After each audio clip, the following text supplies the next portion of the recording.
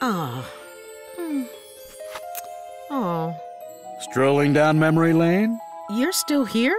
I thought you left for the day. I keep trying to leave, but the intoxicating scent of dried baking soda and vinegar keeps pulling me back. So, what are you watching? Oh, just the video of some of my former students graduating college. College, eh? I'm a Harvard alum myself. That sounds wicked sketchy to me. Remember this, Harvard? Congratulations! How does it feel to be done with school and off into the real world? It feels amazing! And a little scary, but still pretty cool. But what will I do now? What? Move the camera. Show off your smarts, college grad. Can you explain how the seasons work for us? Of course I can.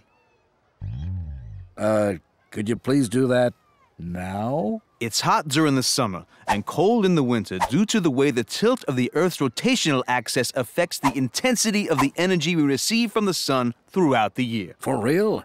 I thought the seasons were caused by the Earth's proximity to the sun. That's what we thought too. But our teacher, Miss Reyes, helped us understand how it really works. This Miss Reyes sounds like quite the educator. She was the best teacher we ever had. She was the best teacher we ever had. She was the best teacher we ever had.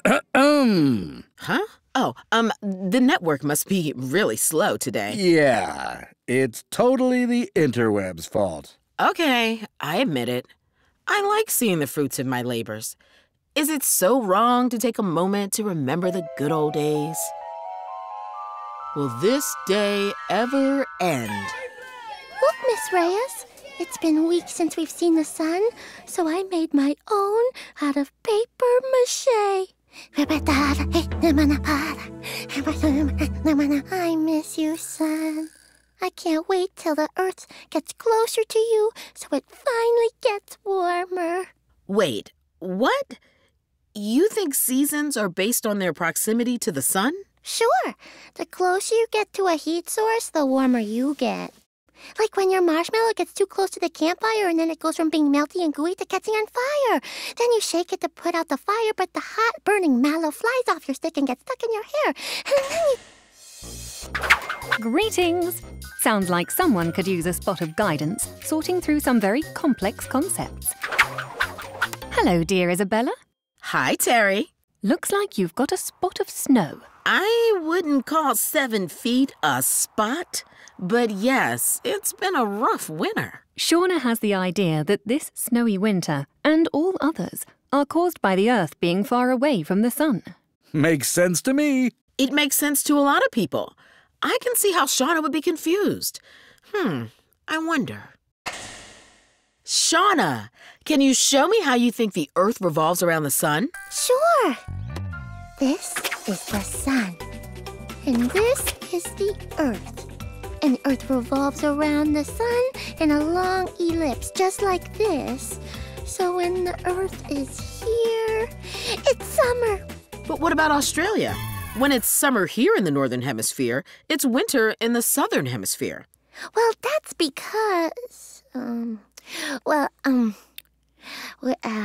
on, I know this. Hold on, I do know. No, I don't know.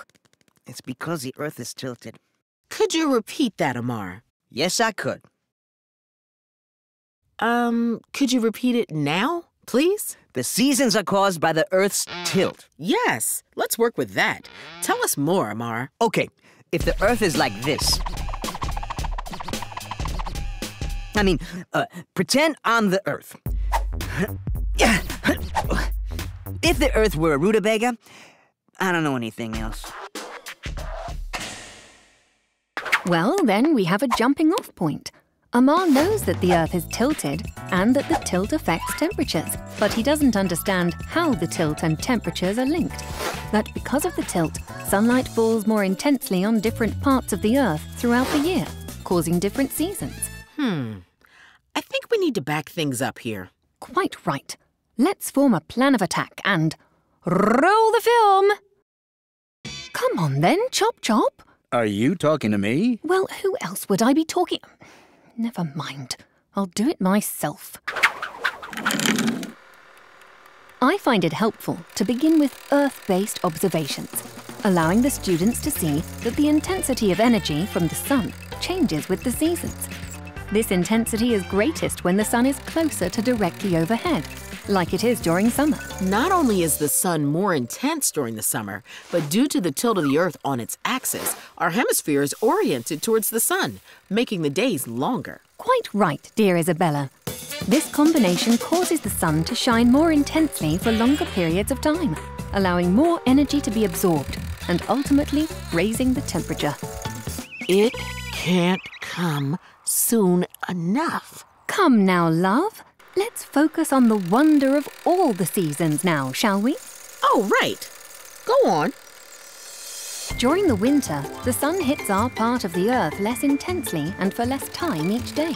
So our hemisphere doesn't absorb as much energy. And that causes temperatures to drop.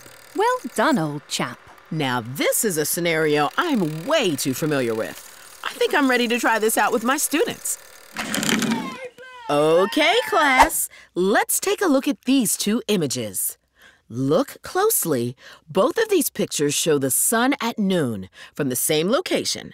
But what do you notice about where the sun is in the sky in these photos and where it is in the sky outside? They're all different. Give that girl some vitamin D. Now, how do you think the position of the sun might affect the temperature? If the sun is higher, it can hit us more directly. But if it's lower, it would just hit us at an angle, making it spread out and weak. And how would that affect the temperature? The Earth will get less energy from it, and it won't heat up as much. Nailed it! So why do you think the sun appears so much higher during our summer? Amar, what did you say was the cause of the Earth's seasons? The tilt. Yes. And how do you think the Earth's tilt factors into these observations? Well done, dear. Now that your pupils have observed that the position and intensity of the sun varies with the seasons, it's time to tackle the tilt from space. We're going to space? Like astronauts? It's a dream come true. No, dear. We're going to use our state-issued projector here. Oh, yeah, of course. That's fine. Pulling G's does a number on my vocal cords anyway. Here, we see the Earth revolving around the sun. Wait a second. It looks like the Earth is moving in a circle instead of an ellipse. That's because even though the Earth's orbit is elliptical, it's such a slight ellipse that it appears nearly circular. You are messing with everything I hold dear. Next, you're going to tell me that the Earth is closer to the sun during winter. Poof, as if. Actually, That's true. Seasons are based on which hemisphere is tilted toward the sun, not the Earth's proximity, love. Up is down, black is white, autumn is fall. It's all too much. Having your students model the Earth's orbit is a stupendous way to connect their Earth-based observations of the seasons to the space-based explanations for why they occur. sounds stellar to me. Come on, give me some. Oh, brother. Shauna, come stand here with your son. Ow. Oh, goodness, that was pretty bright. Now, Amar, you're going to be the Earth. I'm actually a fire sign, but I'll play along. That's very generous of you. Now can you show me how you think the Earth moves around the sun? You got it, Miss Reyes. Good, but it's not quite that much of an ellipse. It's more like... looking good. Now let's rotate. Okay, keep going. Be careful. Okay, now remember when I asked Shauna about how it could be winter in Australia at the same time it's summer here? You were on to something about that tilt. Well, I can see the tilt, but I don't get how the tilt works. Do you notice anything about how the light from our sun is shining on different areas of the globe? The light is more intense up there. Oh no, the sun! Phew, that could have been a disaster for Earth. So what were you saying, Shauna? Look, The light is more intense in the northern hemisphere, and it's more spread out and weaker down there in the southern hemisphere. It's just like the difference between the sun being higher and lower in the sky. Wow. You got it! So what season would this be for us here in the northern hemisphere? Anybody? Summer.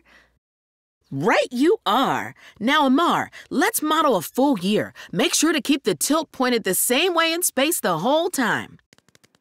Good. Let's stop here for a minute and check out the Earth again. What do you see? Now it's the southern hemisphere that's tilted towards the sun, and the northern hemisphere is getting the weaker, more spread out light. Yes. So what season is it up here in the northern hemisphere? It's winter here. Oh, those are the memories that will carry me through my golden years. Speaking of golden years, we need to discuss retirement. I've heard good things about Portland. We aren't retiring anywhere. Oh, come on, it'll be great. Remember how much fun we had when we hit up Cancun a few years back? I've told you to never speak of that. Come on, just consider it. Well, you could dominate the pub trivia scene up there. Nope, not gonna happen. Bye-bye. She'll come around. To discover more about how kids learn science and the types of misconceptions they might have, visit us online at scienceeducation.si.edu/goodthinking.